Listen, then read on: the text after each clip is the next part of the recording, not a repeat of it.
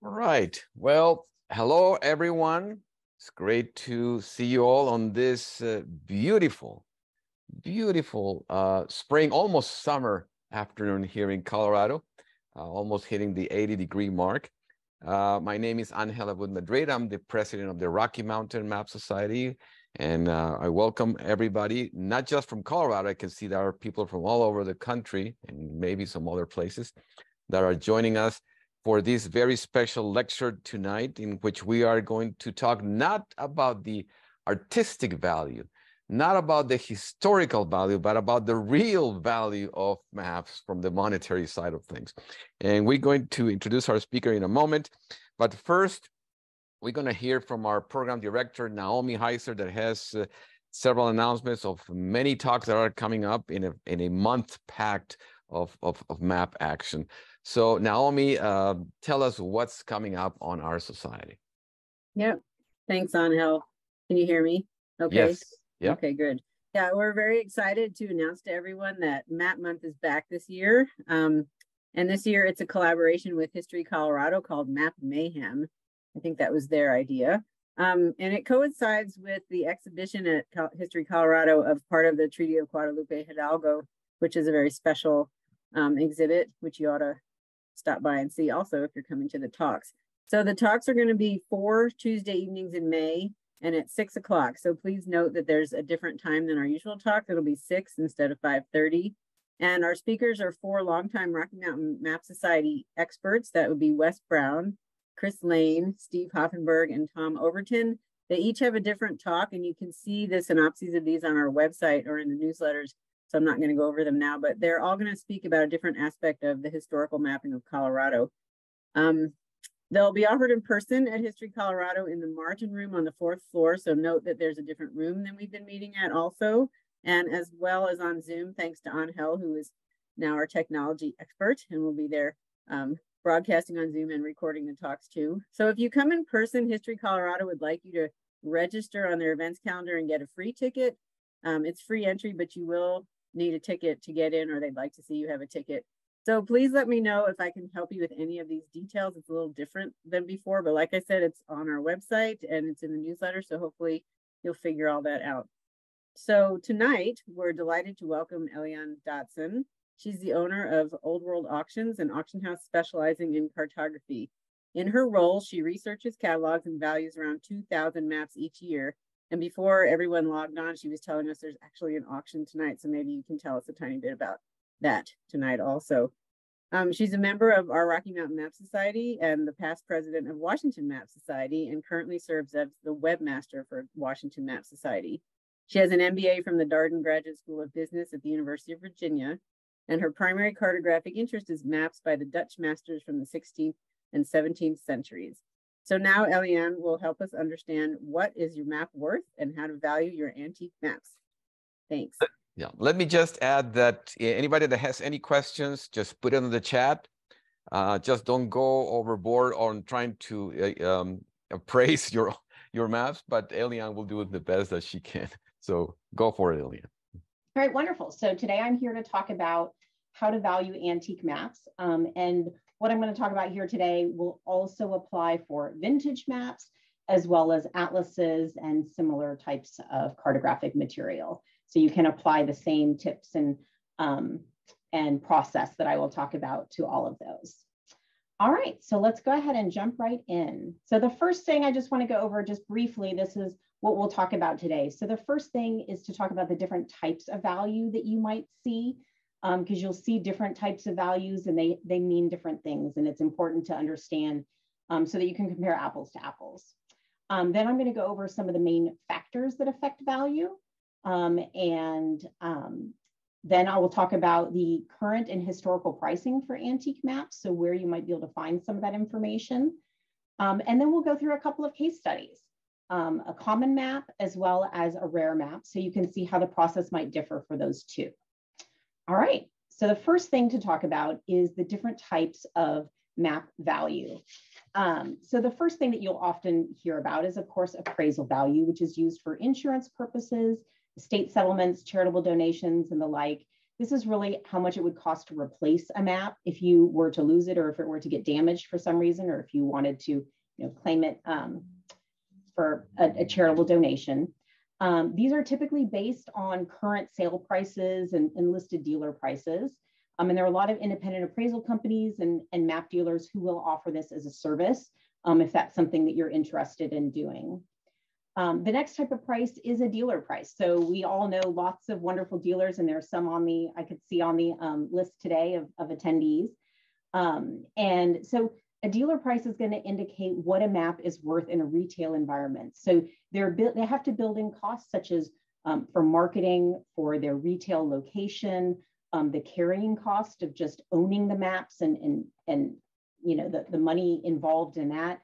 And these will depend. So the prices that you'll see with dealers are going to vary quite a bit based on where they're located and who their customer base is and what their specialty is. So a dealer obviously in London is going to charge more for a map of London than they will for a map of South America. And that's just what you're going to see. So you'll see a lot of pricing variation with a lot of dealers. Next, we can talk about auctions. And there are a couple of different types of pricing that you'll see with auctions. One is an auction estimate.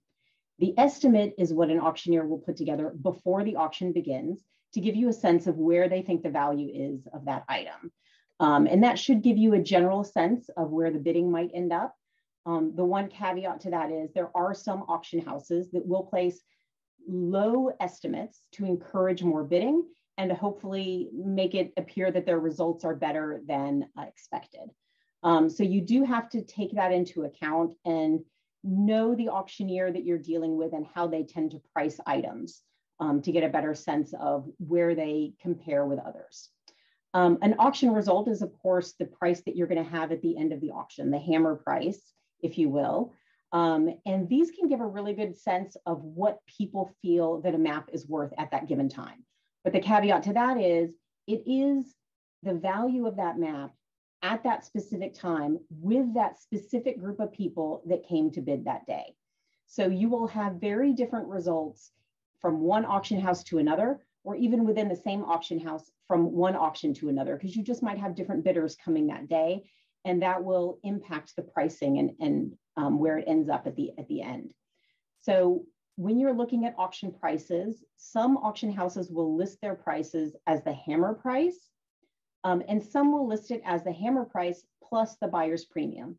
So essentially every auction house that I know of includes a buyer's premium, which is added on top of the hammer price, and typically ranges between 15 and 30%.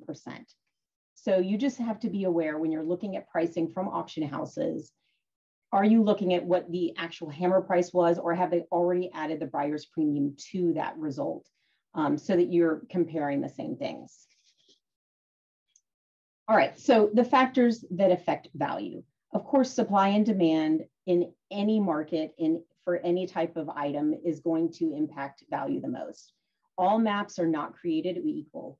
So you have on the supply side, there's certain maps that were simply published more frequently. There might have been more copies that were printed, and there are other maps that survived better over the years. And so there are more that are still available today. That's going to impact the supply. In today's world, with the internet and the accessibility that you have in viewing so many different dealers' inventories, the inventories of auction houses, you actually have much more visibility of the inventory on the market and the supply that exists, which is very different from 15, 20 years ago, in which that simply wasn't visible to most people because dealers wouldn't necessarily have all of their inventories listed online and you wouldn't know who had what. On the demand side, some of the key things that we look at is that there are certain geographies that are simply more popular than others. Either they're more broadly appealing, such as a world map, or they might be maps of certain regions that have big collecting communities. So we tend to find with our auctions that Texas and California have really big map collecting communities. So those maps tend to sell at a premium to other maps. The British Isles are very popular because there are a lot of Brits who love maps and collecting them. And so that drives prices. You also find that there's certain collecting categories like the island of California or the state of Franklin or sea monsters that people love to collect, and therefore that drives demand as well. And again, you can also find cartographers that are more popular than others. My husband, John, actually wrote an article, which it's available on our website, and I can direct people to that if they're interested, on the difference between Blau and Janssen maps. So they both copied each other's maps. They often actually bought the plates, the exact plates from one another to print off of. And yet Blau maps tend to sell at a premium of around 30% over Janssen. And so it's just really interesting how there are certain people who are more popular, and that will drive the price. So because antique maps are not a commodity, they're not all the same, even if they may look the same. You can have two maps that are very similar and from a similar time period. Like here we have two lovely maps of Iceland, one from Ortelius at top and one from Blau at the bottom. But the Ortelius map, because it's much more ornate and more popular, sells for 10 times, almost 20 times what the Blau map will sell for. So before you start to embark upon valuing a map, if you have a map that you're interested in valuing, you obviously need to know the key details. All of you are probably very familiar with these, so I'll just go over these really briefly, but certainly the title is one of the most important pieces of information. The one tricky thing with titles is that you can sometimes have multiple titles. So you might have one that's in a cartouche on the map and another one that's above the map or below the map or even on the back, on the verso of the map. So sometimes you have to search in different ways to be able to find comparable maps, depending on how other people have listed them. The same goes with the creator.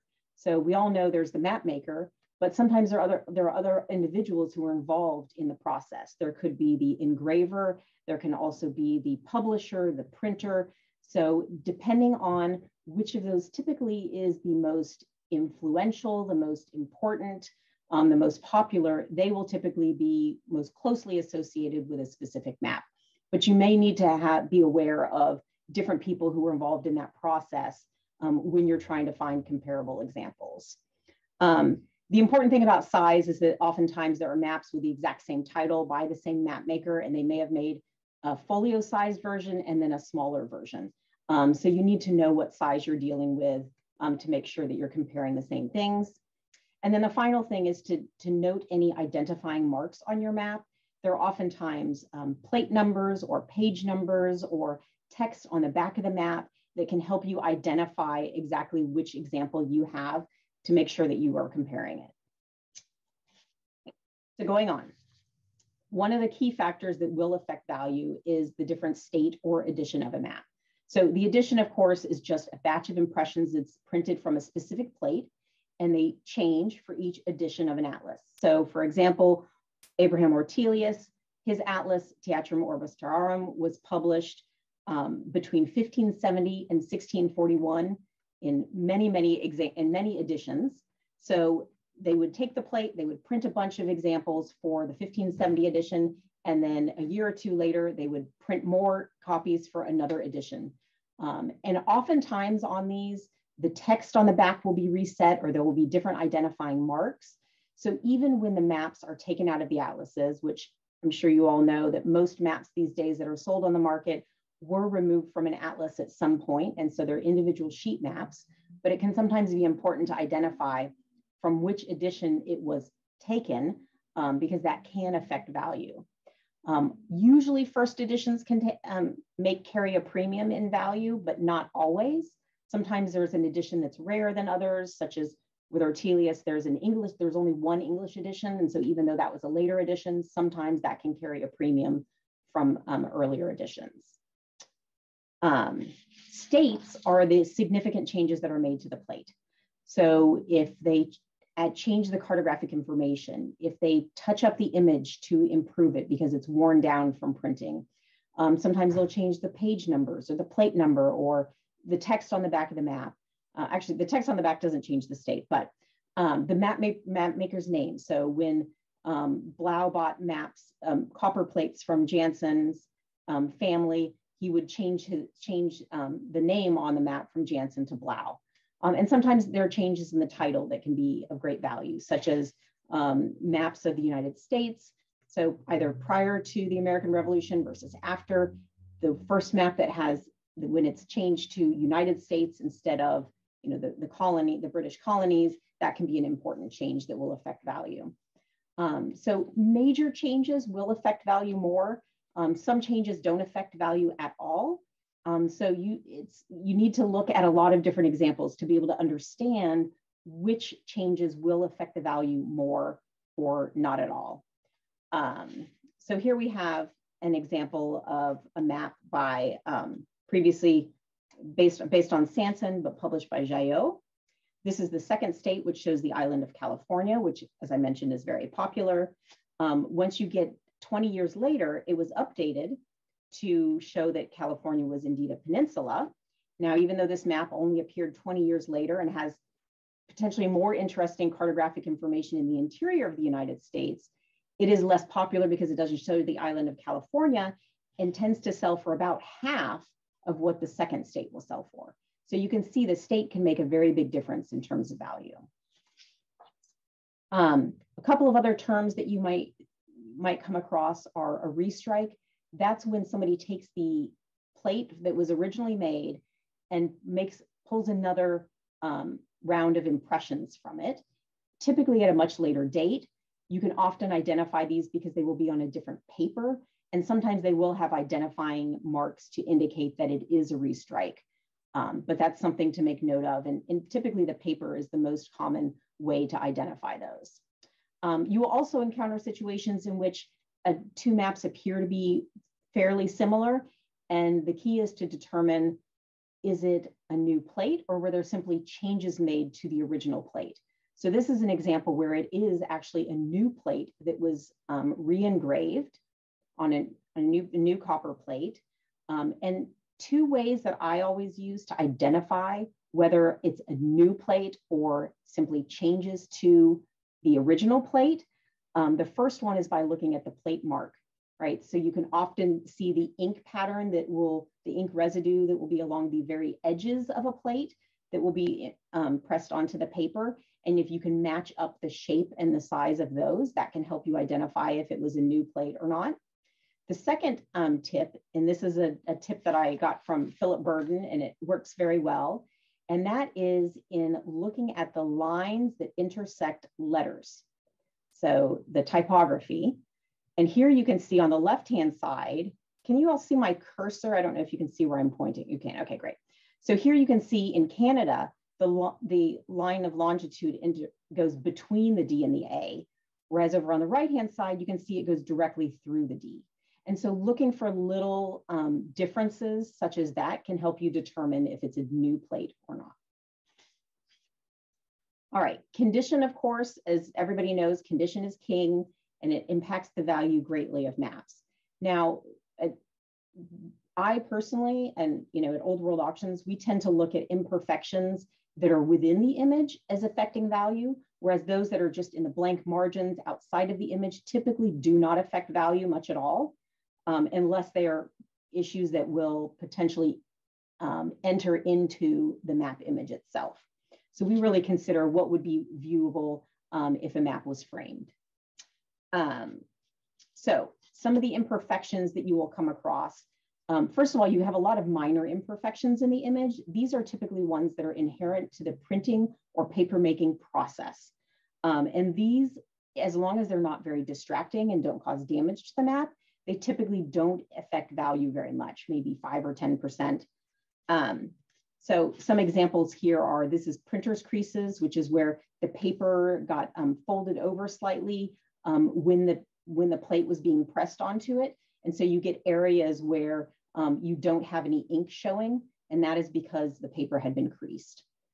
Another example is a binding trim, and that's what you see over here on the left. You can see that the margin was cut out, and they would do that in order to be able to fold the map into a book or an atlas for it to fit properly. So that's something that's a normal part of the publishing process. Another example are little paper flaws. So during the paper making process, sometimes small particles would get into the paper, and those then sometimes cause discoloration or sometimes even holes in the paper as it ages. You can also have a lot of major issues, and if it's something that's visible and distracting, then it will definitely impact value. So some examples of that are obviously stains. You can have oxidation. This is something I'll talk about more when we talk about color, but oxidation occurs when the original green and blue pigments that they had used in the 16th to 18th centuries contain pigments that would deteriorate over time. Once they were oxidized and in touch with oxygen, they would turn brown. They cause the paper to become brittle. And in this instance, you can see the paper is actually cracked, and we've gotten a little hole because of the extensiveness of the oxidation. So that happens with contemporary color, which is color that was applied at the time that it was published. You can also have foxing, which are the little brown dots that you can often see. Toning, you will see that frequently, especially with some of the later wood pulp maps, that you'll see it along the fold lines where it was folded into another book. And that can sometimes be very distracting and also can eventually cause tears or separations along those folds.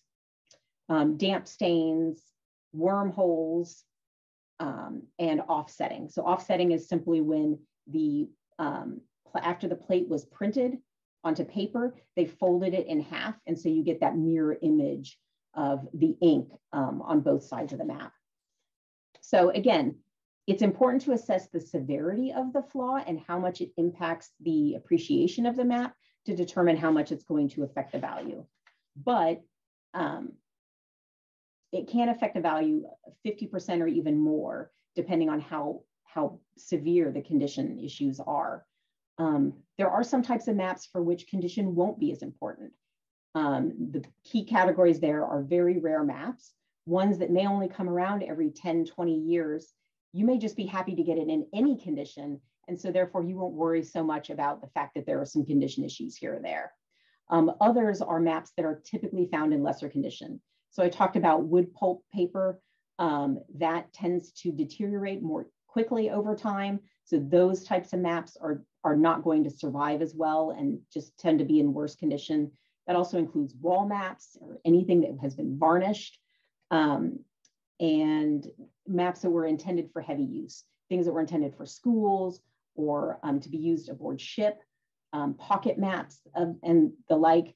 Those, because of the usage of them, you're going to typically find them in worse condition. Now, of course, you can have professional conservation or restoration that can improve the condition, and that will also improve the value of the map. But if there are non-archival repairs, that certainly will decrease the value. So we see very often where people will take just regular tape, like Scotch tape or a cello tape, to repair a tear on a map, and that will eventually eat away at the paper and cause even more damage than the tear did originally. So those will really decrease the value. Where I tend to see that the most is with maps that are in a frame. So I always caution people to, if you're going to buy a map, to try to examine it outside of the frame to be able to properly evaluate the condition. And that's because frames and the matting around the frame will hide more condition issues than just about anything else I see. So they actually hide and cause a lot of condition issues. So you can see here's an example of a map that we recently had conserved, and you can see how much of a difference it can make in the visual impact of the map. But in this case also, the paper had become acidic and had turned brown, and it was deacidified, which will ensure that the paper stays in better condition and will last much longer than previously. All right, color, which I mentioned very briefly before. Obviously, some maps were intended to be colored, others were not. And so if there is not color on a map, because that's the way it was made to be, some people prefer that. We typically find with our customers that modern color, which was added, within the last 100 years or so, it can decrease the map, decrease the value if it's not properly done, if it isn't done in the same style and in the same colors that were intended from when it was published. However, most of our customers tend to prefer colored maps because it increases the appeal of the aesthetics. of the map. So modern color doesn't always decrease the value. It can actually increase the value for maps that are more common, that people really like to have the decorative elements highlighted in color. Contemporary color, which of course is the color that was added at the time that it was published, it almost always increases the value. The exception, of course, is those for which there is extensive verdigris damage, that they've oxidized. You can get a lot of cracking and holes and tears when that occurs. So that will decrease the value. Those maps, need to be properly conserved so that they can survive the next few centuries. And so that's an important thing to do if you have that type of a map. Now, the trick is that identifying whether it is contemporary color or modern color can be very challenging. The number one thing to look for there is look at other examples, especially examples that are still within an atlas or within a book. Typically, those don't have modern color because it's a lot harder to color something that's still folded and inside a book. So if you can compare examples with others and see exactly what types of colors they use, the shades of the colors, the way that they were applied, where they were applied on the map, that can help you identify whether something is contemporary color or if it may have been added at a later time.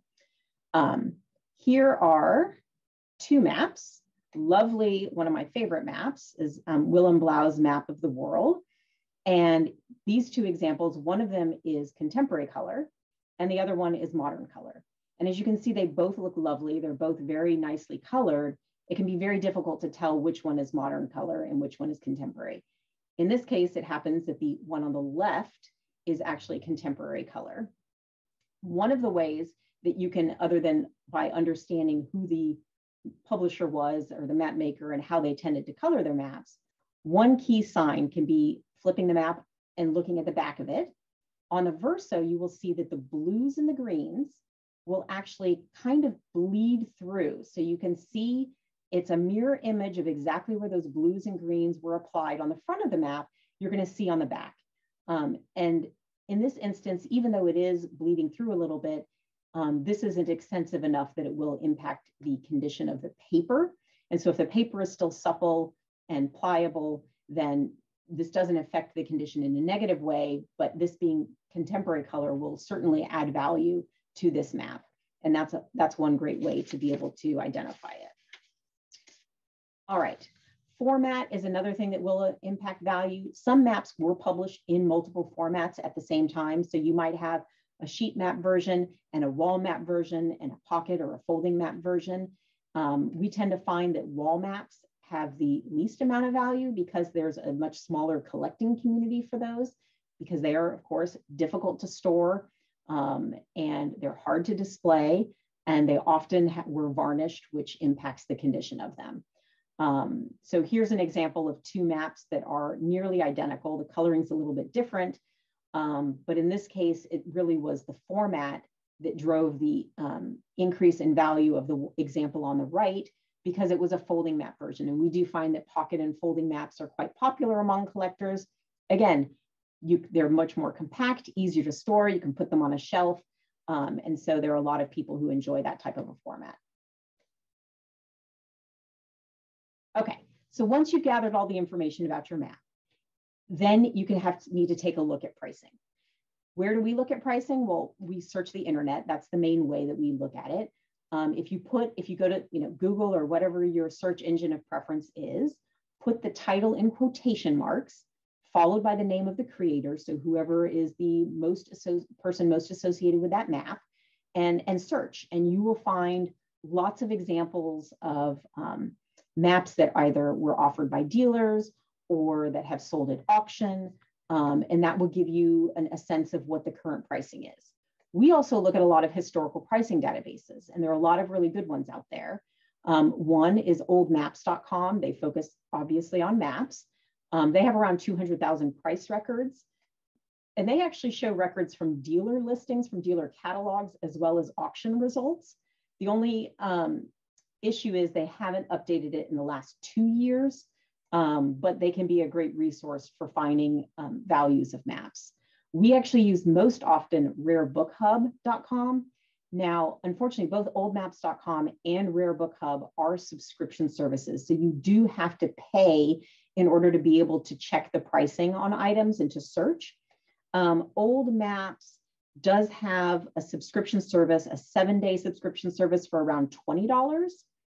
They also have an annual one for $120. Rare Book Hub has a 10-day subscription service for $65, and the annual one is over $500. So it's obviously a very expensive service to use, but for someone like me who looks at map prices every single day, it's an essential thing to have.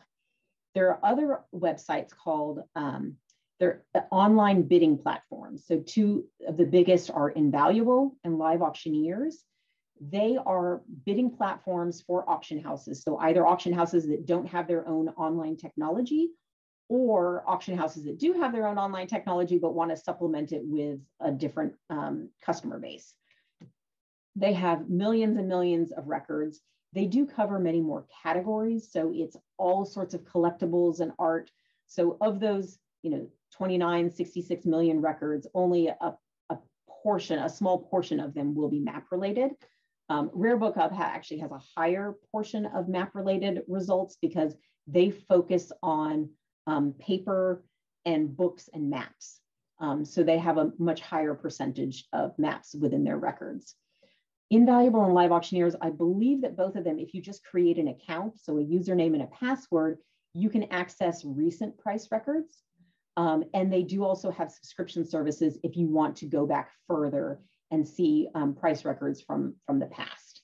So this is where we will typically go to get an understanding of both past prices as well as current ones. All right, so now that we've talked about all of the basic details, let's go over a few case studies, all right? So I'm first gonna go over just a relatively common map, a very lovely one. I'm going to walk you through the steps that we take and that we recommend if you want to value the map. So the first thing that you're going to do is properly identify the map. So we talked about the key identifiers that are important. There are a lot of reference books out there. You can see behind me, we have hundreds of reference books on maps. You can find lots of them at your public library. I'm sure Denver Public Library has a great collection of reference books. Some of them are available actually for free online. And so there are a lot of great resources out there to use. You want to use the reference books so that you can help identify which state are you looking at, which edition, are there any key factors that you need to be aware of that might impact the value. So on this one, the map that you saw on the previous screen, I identified it to be, it's by Arnoldus Montanus. This map was actually published.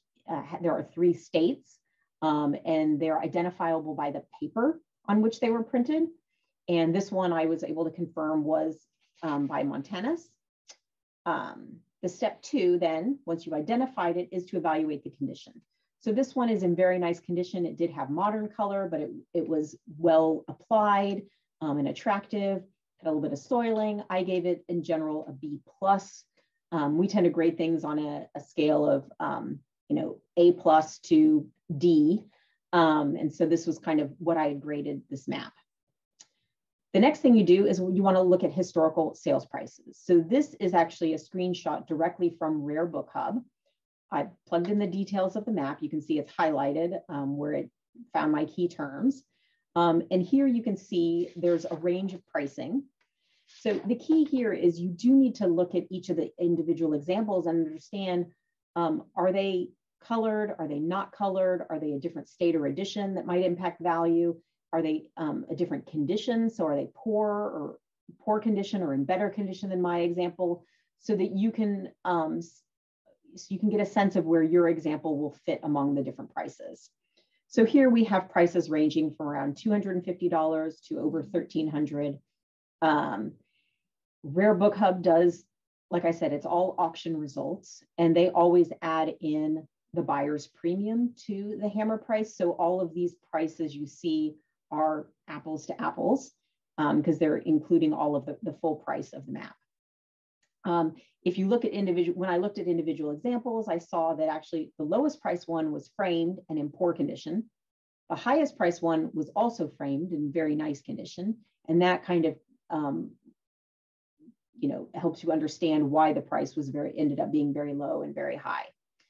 All right, so next we take a look at current market prices. So like I said, I went on to Google, I put the name of the map in quotes and the map maker's name.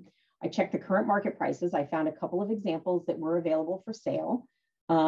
Here you have to remember that it is a dealer price, so it's typically going to be higher than what you'll find at auction. And you can kind of take that into consideration with the past sales prices at auction. And I calculated the estimated value, kind of a range around $800 to $1,100. So we always think of value in terms of range, and you really should think of that when you're trying to value your maps. You're not going to get an exact dollar value for your map, but it's going to be a range based on who's interested in buying at what time, and what you might be able to get for it, depending on where you might go to sell it. So this is what I got for this map. All right, so let's do another example. Here's another relatively common map. So here I had some page numbers and volume numbers in the bottom margin, as well as the title, which helped me identify the exact edition and state of this map. So this map by Bellin, there are actually 5 different plates that were created over time. Not all by Bellin, but some by people who were copying his map. And so on this map, I actually have created my own cartobibliography because we come across this map so frequently. And we've had it both in book form, within the atlas, as well as individual separate examples. So I created a little cartobibliography and determined based on that this is the first of the 5 plates that was created. And it was the second state. Now on this map, I happen to know, because I've cataloged it many times, that the different states on this map are not going to really impact the value, but it is good to know, to be able to know that. When I evaluated the condition, it's also in relatively good condition. I gave it a B+. All right. So then I looked at historical sales prices, and you can see again, there are lots of examples. This is just examples in the last 2 years. If I were to go back a full 5 years, you'd get another 30 or 40 examples that have been sold. But for obviously space purposes, I cut that off. The range of price here varies much less because it is a more common map. You're going to see that the pricing is going to kind of mediate itself over time. So it ranges from around $180 to $390. Again, you have to check which ones are in color, which ones are black and white, which ones are different states or editions. And then you can take a look at the current market prices. So on this one, I found 4 different examples that were available for sale. So taking all of that into consideration, as well as the auction results, I came at an estimated value of around $200 to $275. So that's the price that I would expect on a normal given day this map would sell for in this condition in black and white at auction. All right, well, there are also situations in which you might come across a map that is very rare and for which you cannot find any information. This requires an extra step, so let's go over that. So here's a map that is very uncommon, a map of the Eastern US. It was actually engraved by King and published by a man named Seaman. Looking in Tooley's Dictionary of Map Makers, I was able to determine that King was the engraver for Seaman, and that Seaman published an atlas in around 1820, 1821. So that gives me a good time frame for when this map was published, in addition to the state boundaries, which would help you guide you as to the date of the map as well. So I evaluated the condition of it. This one had contemporary outline color. That I was able to determine by looking at other examples that I did find online in institutions. And I graded this one a B+, again, lots of B+ today. So when I looked for historical sales prices, I found nothing. And when I look for current market prices, I found nothing. So that leads me to say, okay, well, now what do? Do I just make it up? The best thing to do is to go to step 5. You compare it to similar maps. So you need to take a map that is of the same geography, right? So here it would be Eastern United States. It needs to be the same time period. Depending on when that is, I usually give it plus or minus 10 years. But again, if you're talking about a map that was published right around the American Revolution, 10 years is not going to be appropriate. You might need to shorten that because something published prior versus after the revolution is going to have a difference in value. Also, it needs to be approximately the same size, plus or minus a few inches. So here's a list of examples that I found that follow all of those parameters. Now, when looking at these, obviously you can see that there's a very wide range of prices, all the way from $70 to $2,000.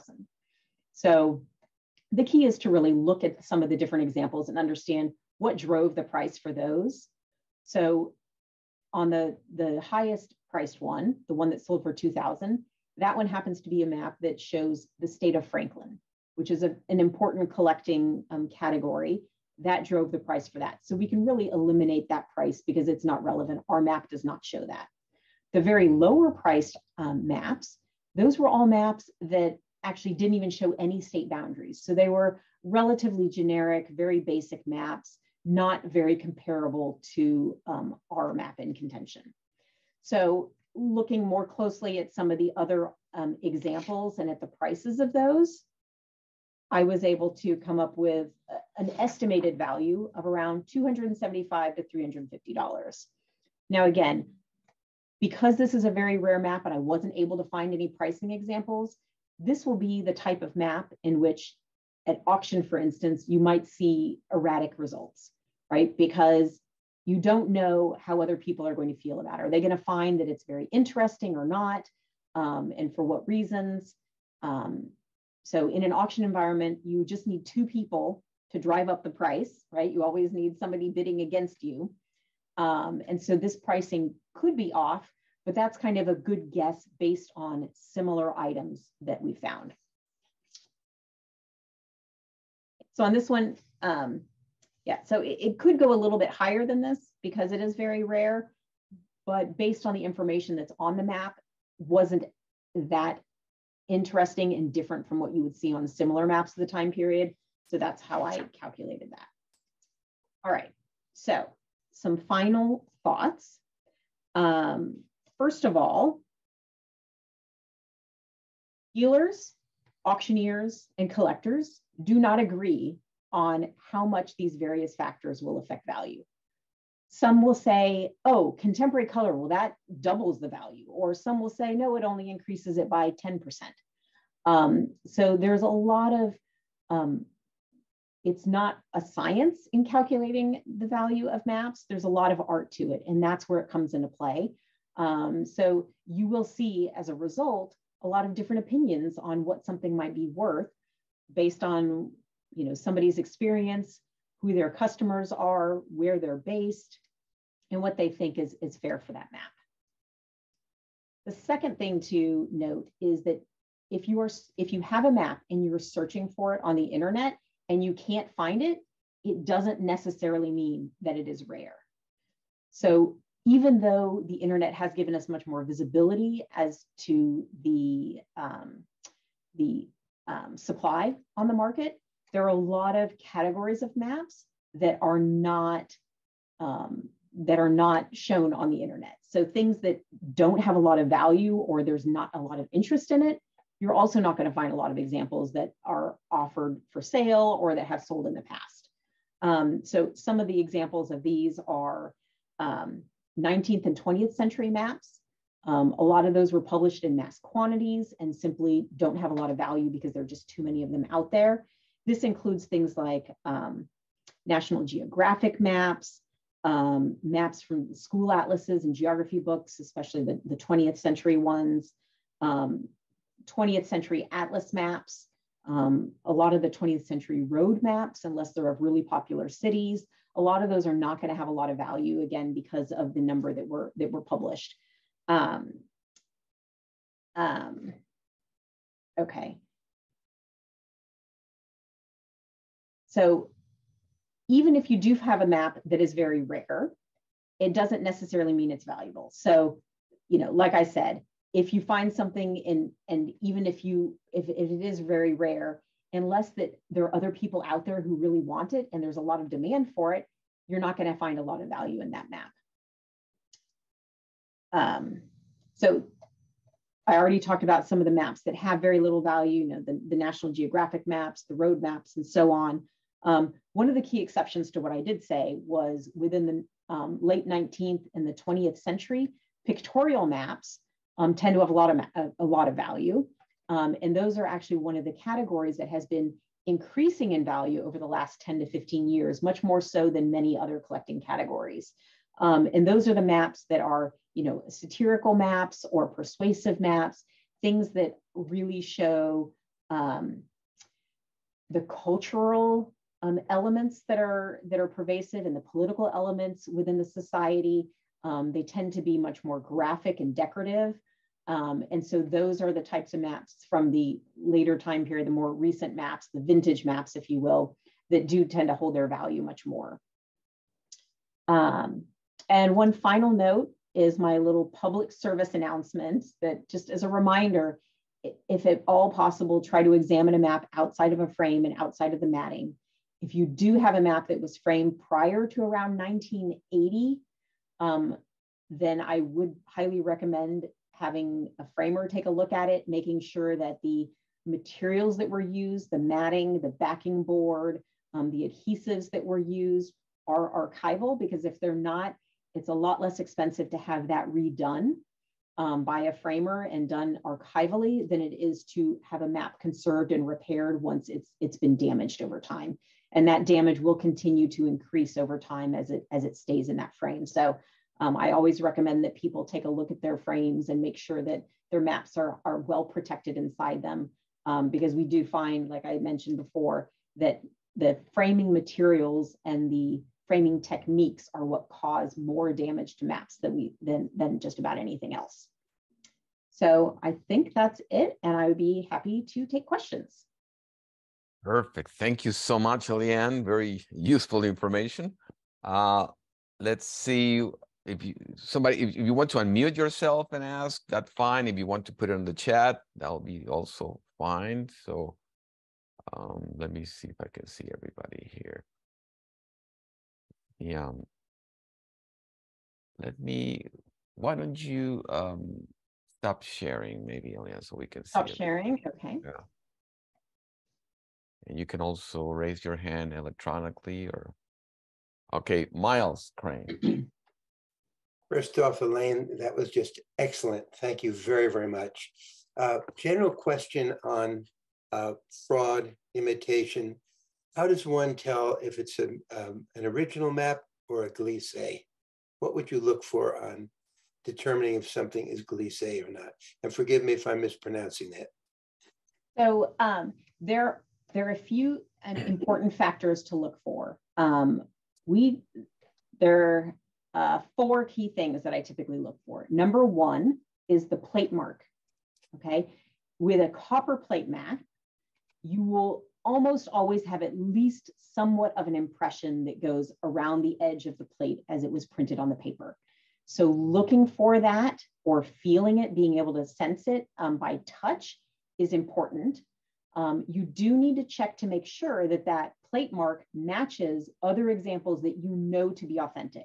So for instance, you can go to the Library of Congress. They have digitized, a lot of their maps you can find in lots of other public libraries. I'm sure Denver has a collection, the New York Public Library, Boston Public Library, the British Library. They all have maps that are digitized online. So if you can find an example within their collections and match the plate mark, that is a really helpful tip. The second thing is looking at the quality of the engraving. So in order to do that, you need to look at the map up close. So under a magnifier, a simple 10x magnifier will do. You're going to want to look for engraved lines that are crisp and clean, that there are no little dots around it, which would indicate, potentially that it was printed from, modern printing mechanism. So looking for those clean, crisp, and separate lines. So I especially look anytime you have lines that are very close together, or lines that are cross-hatched, right? So that they cross each other. That's where you're best going to be able to identify if you're getting those clean, crisp lines. Most modern printing techniques, they will kind of blur and meld together a bit and kind of become shadowy in between instead of having those really crisp lines. The third thing I look for is the paper. So paper making changed over the centuries, right? And so if it's a modern made map, it's going to have a very different type of paper than you would expect from centuries ago. So being able to take a look at that, sometimes watermarks can help identify. We try to, as much as possible, identify the watermarks that we see on maps and call them out in our auctions, because we're trying to compile essentially a database of the watermarks that were used by, and there are some books that also have this, but we're trying to kind of identify different watermarks that are associated with different publishers and map makers. And the fourth thing, now I can't think of it, it'll probably come to me. I have an article on our website. So if you go to our website, at the very bottom, there is, I can actually show it if I share my screen. Is that okay? Yeah, you don't have to log in. You don't have to have a username or a password, anything like that. But if you go to the very bottom of our website, you'll see a thing called recent articles. And if you click on that, you can actually search through it. We have 78 articles on here. There's one. So if you go into, I think it's Map Basics. Here it is. Yeah, under Map Basics. So fake news you won't want to miss. So this is an article that goes and talks about the different ways to identify a facsimile versus an original antique map. Now, this is mostly just for maps that were printed on copper plate. It's a little bit different if you're talking about a woodblock map, or a lithograph is much harder to tell. With a lithograph, you really have to know, it's really all about the paper and a little bit about the printing quality, but those are much easier to reproduce because they're a more modern printing technique versus the intaglio printing. But we have, like I said, almost 80 articles on here about all different topics. We welcome people to use these different articles and to read them and to enjoy them. You don't have to log into our website or create a password or anything. They're just there for anybody who's interested. So there's a wealth of information there. Eliane, thank you again. You're welcome. Okay. Question from Bill. Do you use worthpoint.com for sale records? We have recently started looking at them a little bit. I tend to find that they have a lot more eBay prices than other auctions, than some of the major auction houses. eBay has very erratic pricing from what we've seen. And a lot of that's because you don't have a targeted group of map collectors who understand what the things are that they're selling, as well as collectors who are buying, who understand what to look for and what the prices should be and what they can expect. So you're much more likely to get caught buying something that isn't what it's being represented as on eBay. And so that kind of leads into the pricing variation. So I haven't used WorthPoint as much for that reason. I find that Rare Book Hub, they do all the biggest auction houses. So every large map auction you can think of, their pricing results are on Rare Book Hub. And so we find that they have really an excellent representation of the market, the international market, not just US, it's very broadly international. Okay, thank you, Eliane. Question by Mark. Any recommendations when buying a map at auction that is framed where you do not have the opportunity to remove it from the frame? My suggestion is always assume that there are condition issues that are hidden and discount the price as a result. Because unless the auctioneer has told you that they have viewed the condition, or the person who consigned it framed it themselves and knows that it was framed using archival methods and museum quality framing and so on, just assume that there are condition problems that you're going to discover when you take it out of the frame and go from there. Good recommendations. Polly Andrews, great presentation. Can you give some recommendations of well-qualified restoration services? Restoration in the United States is very tricky. There are not a lot of people who specialize in restoring maps. So we have a few that we work with, but a lot of them don't take on new clients because they're so overloaded with work. So I don't have a great recommendation. The only one that I know that some of my customers have worked with, but we've never worked with personally, is Green Dragon. I think it's Green Dragon Bindery. So they do binding as well as paper restoration. So we've seen some things that they have repaired that have come through our auction house, and they do nice work, but I can't speak to ever having actually worked with them. But there are a lot more conservators in Europe than in the United States. It's simply, there aren't enough people here who do that type of work. So it is unfortunately a huge challenge to try to find people to restore maps. Okay, thank you. Question by Jim, which is a good one. Actually, I had that question at some point. Notes by previous users or dealers in the margins or on the verso in pencil or ink, how do they affect value? Should pencil notes be erased? And I see this with even the number that they put in there. What is that an issue? So, like I mentioned when I was talking about condition, in our view, we typically look at things that are in the margins that are outside of the engraved image to not really affect value.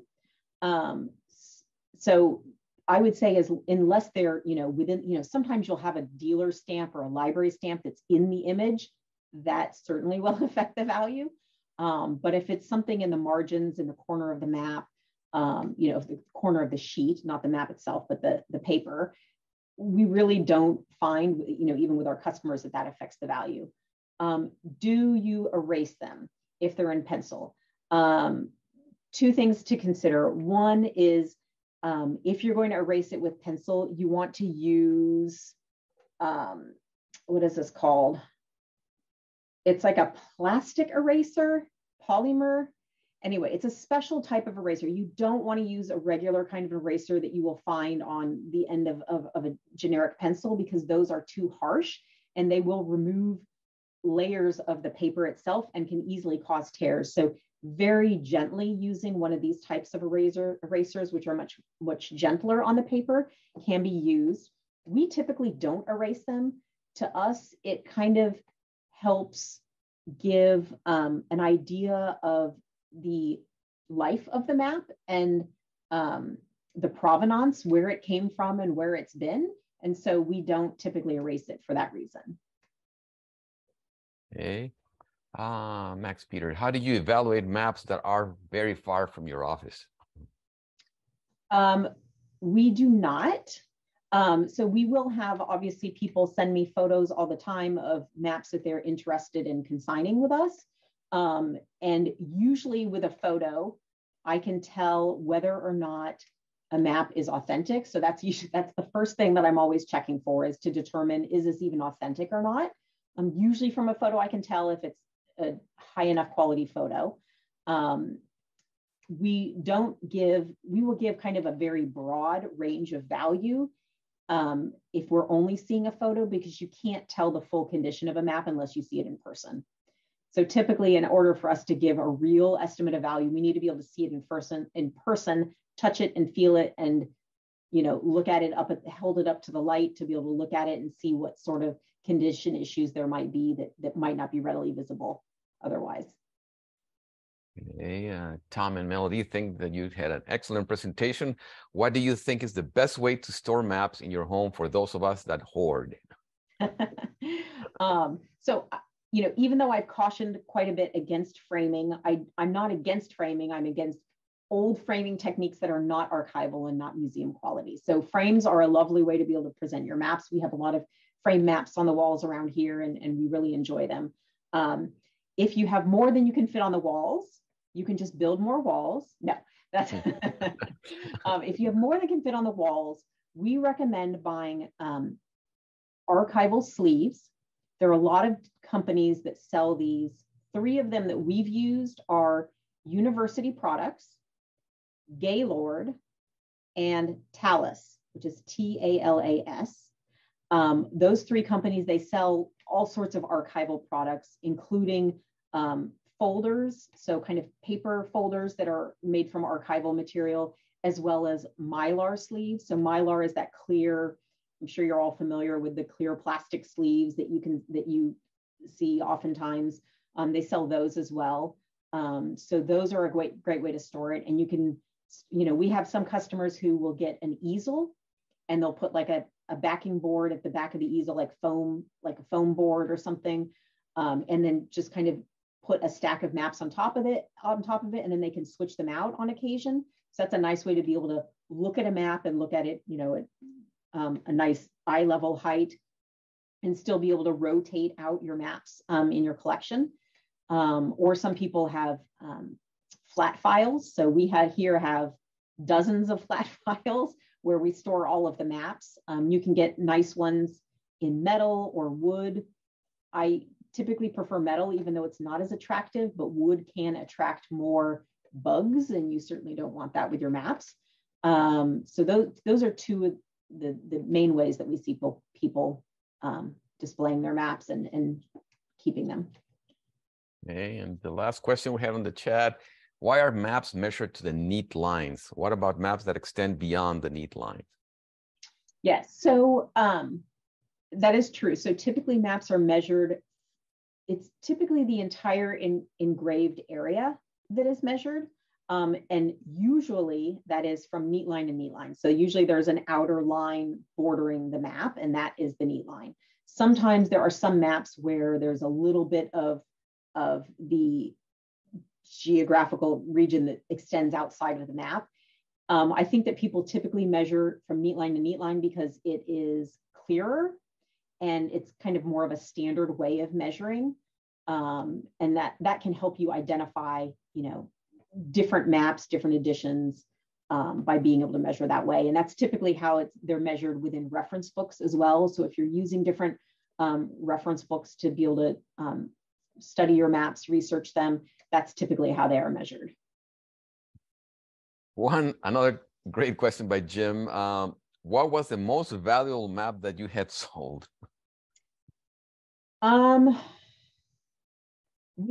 Let's see.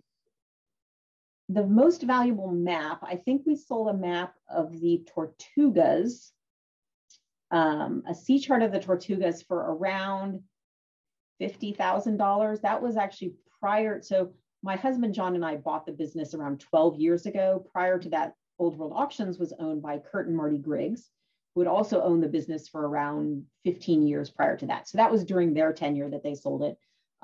Last year or 1 or 2 years ago, we sold an atlas for around $55,000. It was a Vischer atlas, I believe, if I'm not mistaken, that was in full contemporary color, a world atlas with maps of all the continents and the various regions that sold for, around $55,000. Excellent. Very good. Anybody else before we leave? How did you get started in evaluating maps?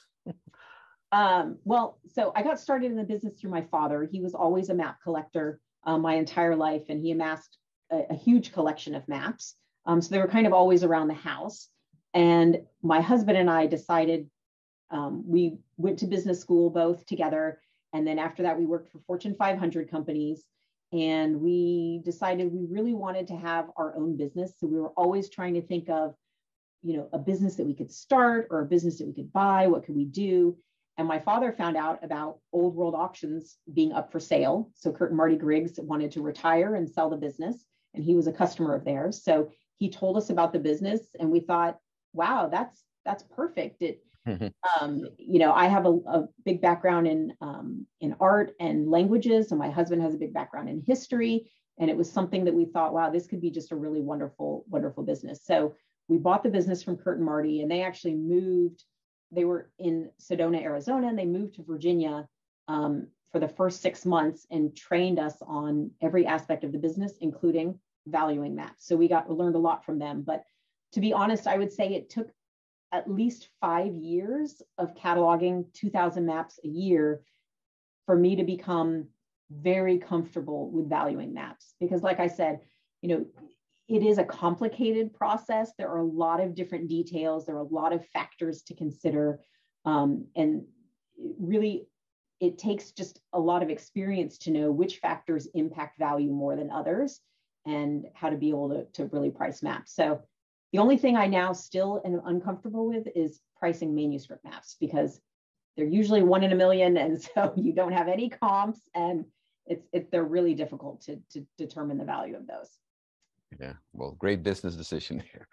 Are the PowerPoints available from today's presentation? Naomi, we don't usually do that, right? No. No, the recording will go up.